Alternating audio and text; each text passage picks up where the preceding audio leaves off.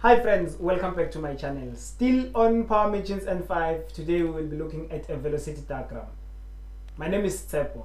Please subscribe to my channel to make sure you keep on receiving videos like this. Click that notification button so that you will be notified every time I post a new video.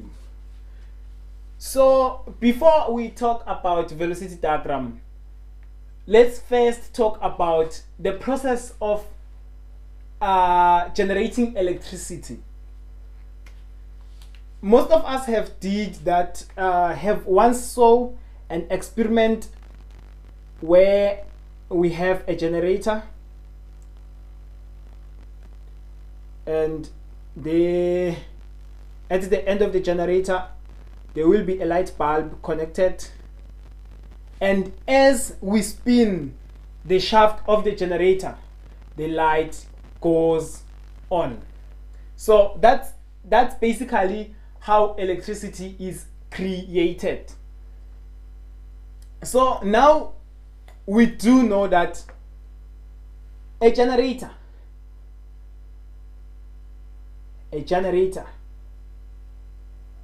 can help us in the creation of energy. Our next job is to find a machine or a device that will help us spin this shaft, but it has to be a machine that doesn't use electricity, because we are trying to generate electricity. So that's where we introduce a device called a turbine. So a turbine consists of a shaft, and then that shaft will be coupled to the shaft of the generator. So the shaft of the turbine will consist of blades. So let's write this. This will be the shaft.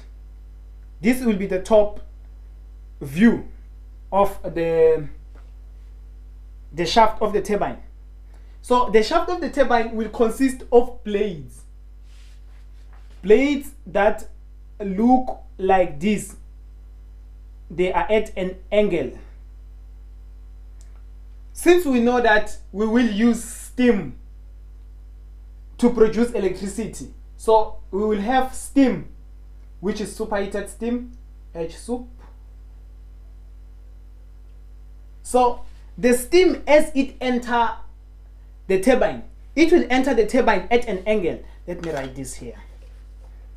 This is the top section of the top view of our shaft, and then this is our blade, although it looks like a banana, but it's a blade.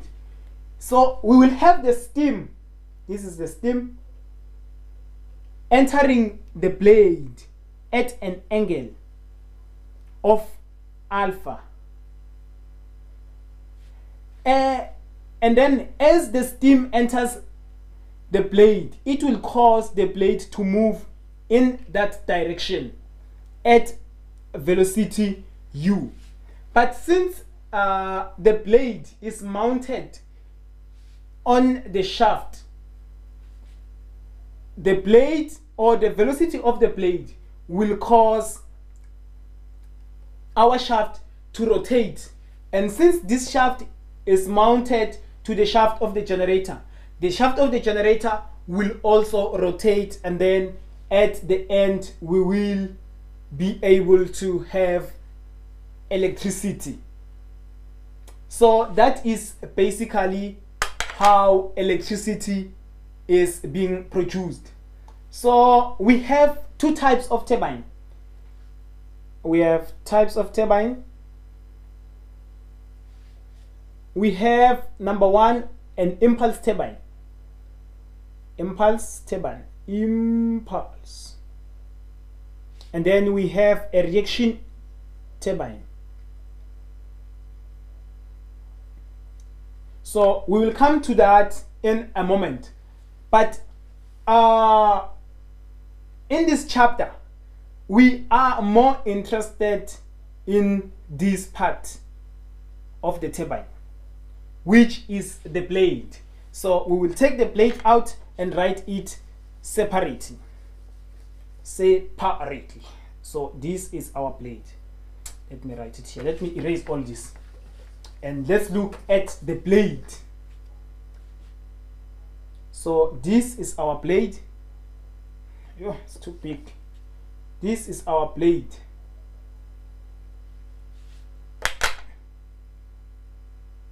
So we said the steam will enter the blade at an angle.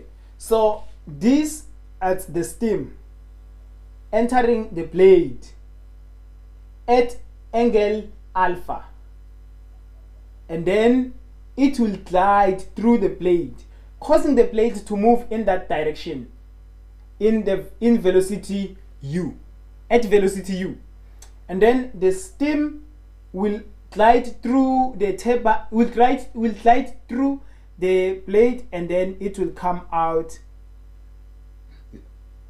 Sorry, it will come out at an angle of beta.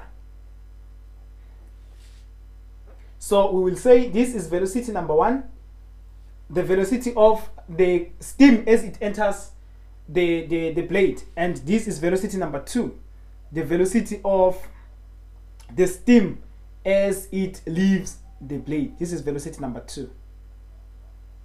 So whenever we have two things moving at the same time, we will say now the steam will be moving relative to the blade, or we can say the blade is moving relative to the steam. It doesn't matter. So that will cause us to have another velocity here, which is the resultant velocity. Let's do it like this, which will be the resultant velocity of the 2, which is VR1. And then here we will also have the resultant velocity here, which is VR2. And then this will be the velocity of the blade, is u, and then in this side is also u. So the speed of the blade will not change. It will always be u at the inlet and at the outlet. So now we have the velocity of the steam, we have the resultant velocity, and we have the velocity of the blade. So now, because our velocity at an angle, we will have components of this velocity, of the velocity of gas. The components, this will be the vertical component, and this will be the horizontal component. And then our vertical component will be what we call the flow of velocity. This will be number 2, and then this will be, and then another component here. We'll have another component here. Let's erase this and write it here, VR1. And then we have another component here, and then we will say this is V, is the flow of velocity number 1, and this is the flow of velocity number 2. And then from here to here, this is U. This will be our well velocity number 1, and then from here to here, this will be our well velocity number 2. So now we will have the angle of the blade at inlet, which is this one, theta. This will be theta. Theta is the angle of the blade at inlet for no shock. And then this is the outlet velocity of the blade at outlet. And then when we combine these two, we will have a structure like this.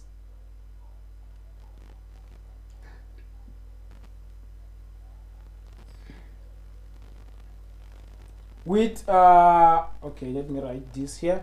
We'll have a structure like this.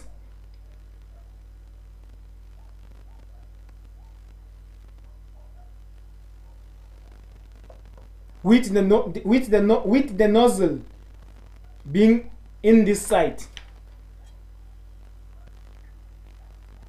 and then the steam will enter from this side, meaning that this will be our V1, and then it will enter at angle alpha, and then it will enter at angle alpha and come out at angle beta. This will be our beta, and then this will be our V2.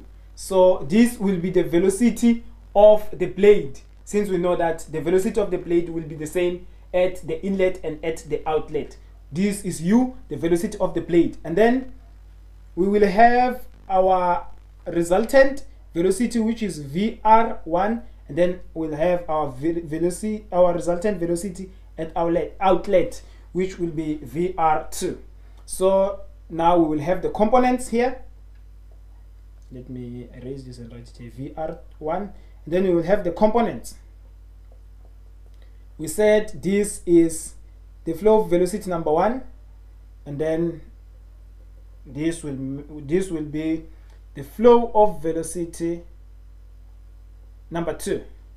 So from here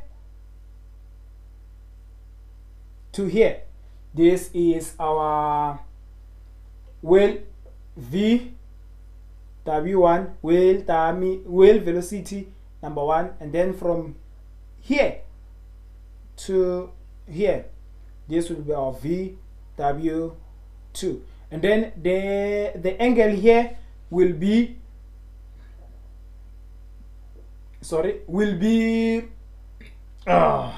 this angle, which is the angle of the blade at outlet, and then this will be our theta, which is the angle of the blade at inlet.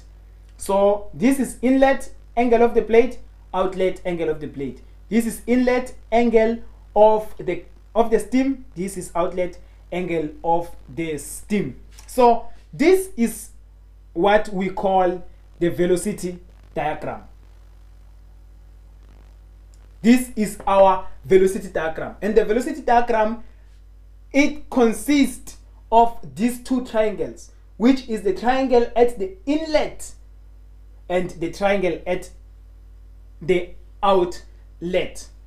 So these two, the wheel velocity from here to here will give us what we call the wheel velocity, which is the total wheel velocity. It will be this plus this, and then we get the total wheel velocity. So like I've said, we have two types of velocity diagrams. The types of velocity diagrams, let me erase this. We have the velocity diagram of a turbine with axial thrust,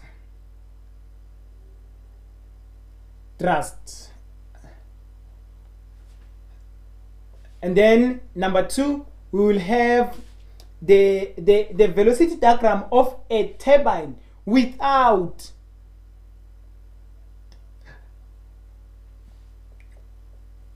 axial thrust, and then the last one will be the velocity diagram of a turbine that discharge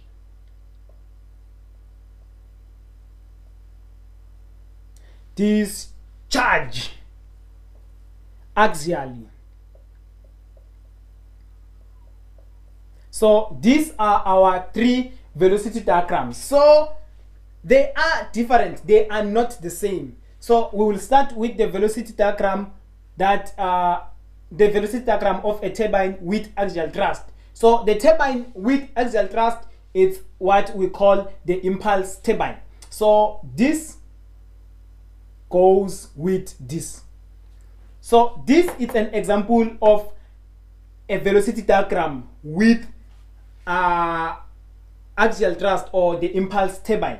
This is the example of the velocity diagram. And then number 2, the reaction turbine will go with the velocity diagram of a turbine without axial thrust. So whenever you are told that the velocity diagram is for a turbine without axial thrust, what you have to keep in mind is that, let me draw here. What you have to keep in mind is that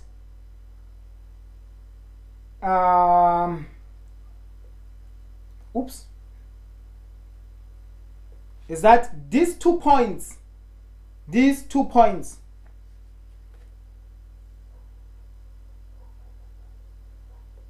will be on the same horizontal line, and then these 2 will be the same. Also, this will be the same as this one. The V1 will be the same as VR2, and then this this line will also be the same with this line. So basically what I'm saying is that when you are told that the velocity diagram is for a turbine without axial thrust or is for a reaction turbine, when we come to the velocity diagram, we will have 2 identical triangles. This triangle will be the same as this triangle. They will have this and these angles will be the same. This and this will be the same. This and this will also be the same. So usually when they give you this type of equation, they will give you the information of one triangle, and after constructing that triangle, you will have to transfer the information of that triangle to the other triangle, because you know that they are going to be the same. So our last one, the velocity diagram of a turbine that discharge axially. So with this one, whenever you hear the name a velocity diagram that discharge axially, one thing to keep in mind is that this line will be 90 degrees. This angle, which is beta, our beta will always be 90 degrees. Before you read the other information that they gave you, always start with this. It will always be 90 degrees. And then you will take it from there to see what other information that you are, what other information is it that you are given. But this will always be 90 degrees for a turbine that discharge axially. So we will have some formulas that we are going to use in this topic. And then the first formula will be for power, which is M times V times VW. VW, this will be our VW. And then this is U. Our U will be it's our U, which is the velocity of the blade. And then the other formula will be the formula of axial thrust. Axial thrust, and then it's equals to M, it's the velocity of flow number 1 minus the velocity of flow number 2. And then our third formula will be for the diagram efficiency, or it also, they sometimes call it the blading efficiency. Blading efficiency, it's either the blading efficiency or the diagram efficiency.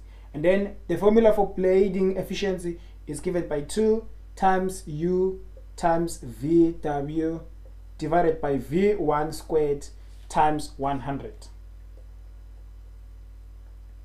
So that is basically everything that we will need in this topic.